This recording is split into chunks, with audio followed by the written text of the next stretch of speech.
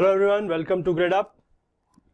I am Shantanu Sanwal. We are continuing the course on strength of materials. Okay, till the last class we have studied about the topics of bars in series, in parallel, and the strain energy concepts, the toughness and the resilience and all. What is the proof resilience, what is the modulus of toughness, what is the modulus of resilience, and also we discussed about the thermal stresses, okay, the various cases in the thermal stresses.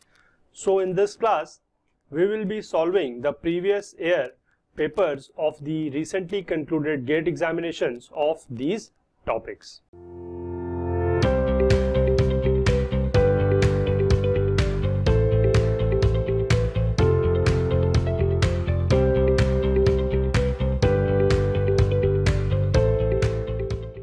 So let us begin with the questions. GATE 2015 set 1. Which one of the following types of stress-strain relationship best describes the behavior of brittle materials such as ceramics and thermosetting plastics? Okay, this epsilon is the strain and the sigma shows the stress. Okay, so it is given for the brittle material, and for the brittle material you know that the curve, stress versus strain curve, is simply somewhat like this, and then it goes here, and this is the breaking point for the case of the brittle material. Okay, so the correct answer according to this will be option D. And let me tell you, for the ductile material, the stress versus strain curve for the ductile material goes somewhat like this. Okay, this is for the ductile material, but here we are not talking about the ductile material, we are talking about the brittle material. So for the brittle material it is somewhat like this. So the correct option, the most appropriate option which matches with this case of the brittle material is option D. Subscribe to our channel and press the bell icon to never miss any update from Gradeup. Okay, let us see the next question. GATE 2015 set 2. The flow stress in megapascal of a material is given by sigma equal to 500 epsilon to the power 0.1, where epsilon is the true strain. You have to keep this thing in mind, that this epsilon which is given here, this is the true strain. Okay, and the Young's modulus of elasticity of the material is 200 gigapascal. Okay, the block of thickness 100 mm made of this material is compressed to 95 mm thickness, and then the load is removed. The final dimension of the block in mm is asked. Okay, so what we do, we just equate. We know the sigma is given as 500 into epsilon to the power 0.1. We just equate this to,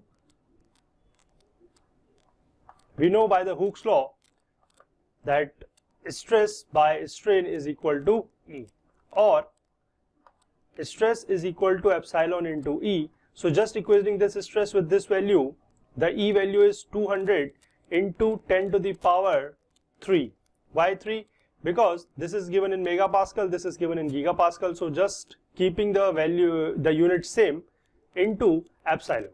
Okay, so from here we can get the epsilon value 0.9. If we take this epsilon down, we can find the value of epsilon to the power 0.9 as 500 divided by 200 into 10 to the power 3, and on solving this we will get the value of epsilon as 1.28467 into 10 to the power minus 3. Okay, and this is the true strain. Okay, this is true strain. So this true strain, because this is given as the true strain, so this is true strain, and we know that true strain, if we give it like this, so we know by the definition of the true strain that true strain is equal to ln times 1 of epsilon, where this epsilon is the engineering strain. This is the engineering strain. So we have the value of this true strain. So on simplifying this, we get the value of the engineering strain as 1.285586 into 10 to the power minus 3. And this is a strain, that is the engineering strain, and we know by the definition of the strain that this will be equal to delta L by L, that is the change in dimension upon the original dimension. Okay, so from here we can find the value of change in dimension as 1.285586 into 10 to the power minus 3 into 100, because this is the initial length of the block. Okay, so this will be 100 into mm. So we will get this value as 0.1285586, because this will be 10 to the power minus 1, the multiplication of these two, and this will shift the decimal one place here, so this will be this value. So this will be this much mm.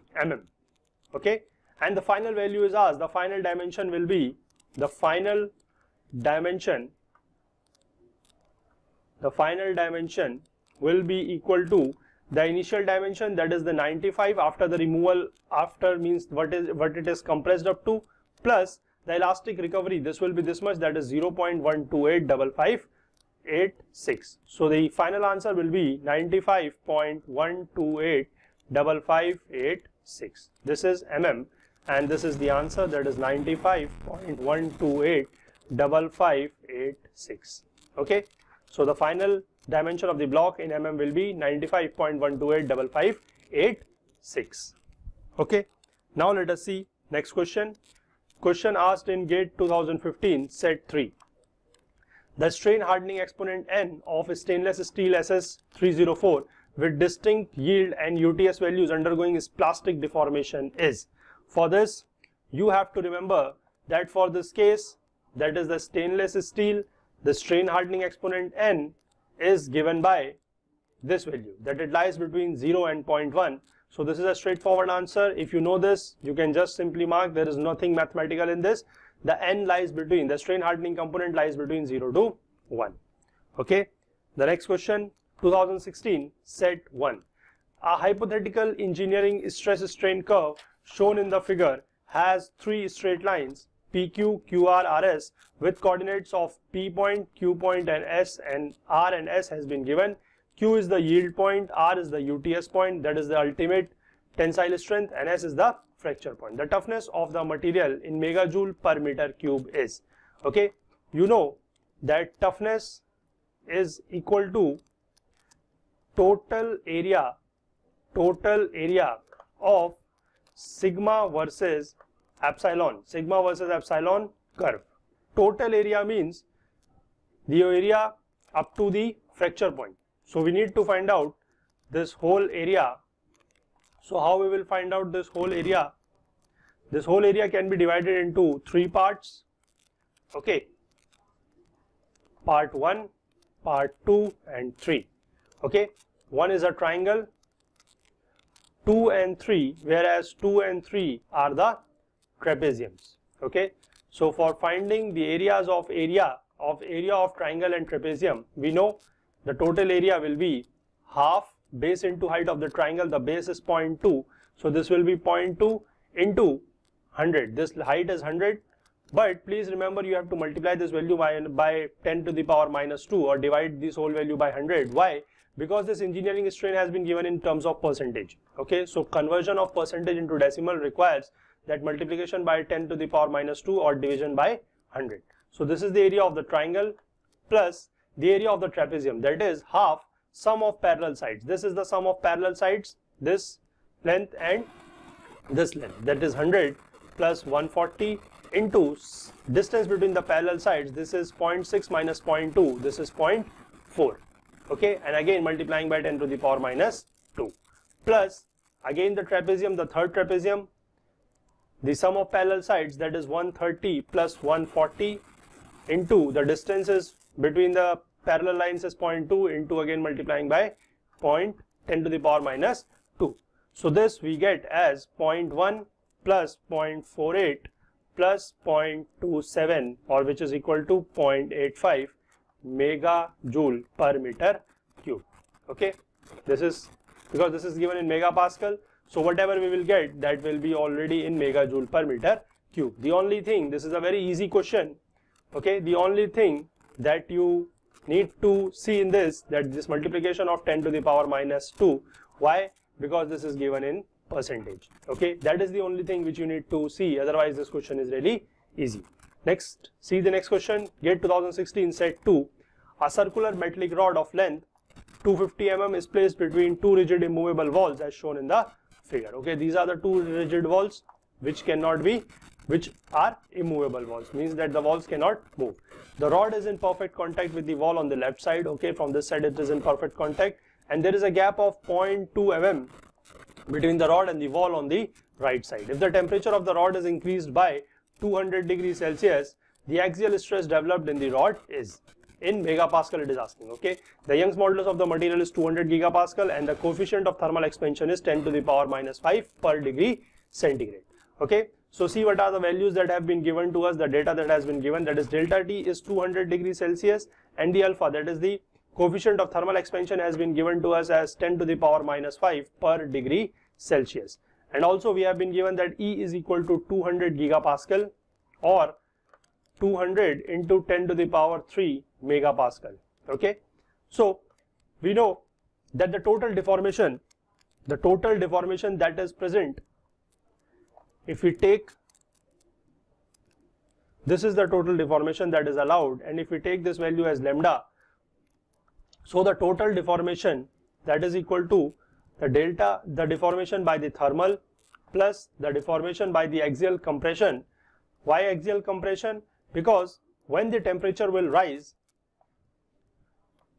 the temperature is increasing. So when this temperature is increasing, this rod will try to expand due to thermal expansion, and when it will reach at this point, this side will reach at this point, and this is already attached to this wall, so it will try to compress. So there will be an axial compression, and this total deformation will be equal to this lambda, which is the allowed value of the gap. Okay, so this thermal is given by alpha into T into L plus axial compression is there, so this will be minus RL by AE, and this is equal to lambda. Okay, and this value, that is R by A, is nothing but the thermal stress. This only we need to find out. Okay, so alpha TL minus sigma thermal L by E is equal to lambda. Okay, so delta thermal is equal to alpha TL minus delta divided by L into E. Okay, so everything we have, the value of alpha is 10 to the power minus 5, T is, or delta T is 200 degrees Celsius, just supply this value in 200. Length, the length has been given to as 250 mm, minus lambda is 0.2 mm, divided by L is again 250, and this E is 200 into 10 to the power 3. On solving this or simplifying this, you will get the value of thermal stress as 240 megapascal. This is just, you have to supply the value. This is a very standard question. You just have to supply all this value and get the value of thermal stress as 240 megapascal. Okay, I hope this is clear. Let us see the next question. 2016 set 3. The engineering strain of a mild steel sample is recorded as 0.1%. The true strain is, it is saying that the engineering strain is given as 0.1%. Okay, engineering strain that is given by epsilon is equal to 0.1%. So this has to be converted to the decimal value. So 0.1 divided by 100, or which is equal to 10 to the power of minus 3. So we need to find out the true strain. So true strain is nothing but ln of 1 plus engineering strain. So this will be ln of 1 plus 0.001. So ln of 1.001. If you find this value, you will get this value as 9.995 into 10 to the power minus 2, or which is equal to, just multiply this value 10 to the power minus 4, sorry, you will get this as 10 to the power minus 4, and on multiplying with 10 to the power 2, because you need to find it in the percentage, the options are given in percentage, so you will get at 9.995 into 10 to the power minus 2, or which is equal to 0.0995%. So the correct answer for this option is, question is option C. Okay, very easy question, just you need to apply this formula that epsilon strain is equal to ln, that is the natural log of 1 plus engineering strain. Okay, next question, GATE 2017 set 1. In the engineering stress strain curve for mild steel, the ultimate tensile strength refers to, the ultimate tensile strength refers to the maximum stress. There is nothing more to be explained about this. Okay, the mild steel is a ductile material, you know that. This is a stress, this is a strain, this is a stress. The curve goes something like this. Okay, This is the UTS point. Okay, this is the ultimate tensile strength, and the UTS point simply signifies the maximum stress for the case of a mild steel or for other ductile materials as well. Okay, very easy question. Next question, set 2, GATE 2017. A cantilever beam of length L and flexural modulus EI is subjected to a point load P at the free end. The elastic strain energy stored in the beam due to bending. Okay, it is asking the elastic strain energy in the beam due to bending, neglecting the transverse shear is. You can see this is the case. This is a cantilever beam. There is a load P. This length is L, and the shear modulus and the flexural modulus is A into I. So simply you need to find out, you know that M at any section XX, if you take this section as X, so M at any section XX will be equal to minus P into X,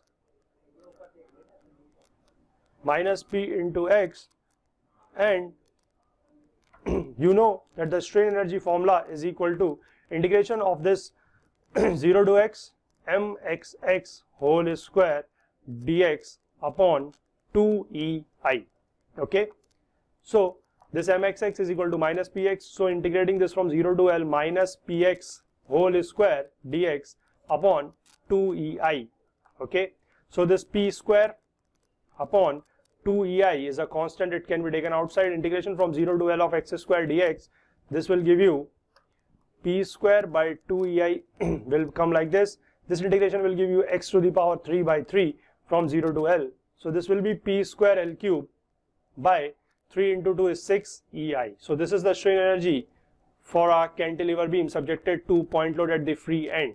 Okay, so the correct option is p square L cube by 6 EI. The correct option is option A. Okay, very simple question, nothing much complicated about this. The next question, the last question, GATE 2017 set 2. A rod of length 20 mm is stretched to make a rod of length 40 mm. Okay, the first it is stretched, the tensile force is applied to it, it is stretched. Subsequently, it is compressed to make a rod of final length 10 mm. First it was 20, it's stretched to make is 40, and then it is again compressed to make it 10. Consider the longitudinal tensile strain as positive and compressive strain as negative. The total true longitudinal strain in the rod is. It is asking about the true. So you know that about the true, it is ln of final length upon initial length. Whatever be the intermediary length, you are not concerned with this. So you find the final is 10. Okay, the initial is 20. So this is ln of 0.5, and if you calculate this, you will get the value as minus 0.69. So the correct option is option B, 0.69. This is again a very simple problem of the true strain. Okay, so this was all for this section on the PYSP or the previous year solved papers on the topics of thermal stresses, the strain energy concepts, and the bars and series and parallel.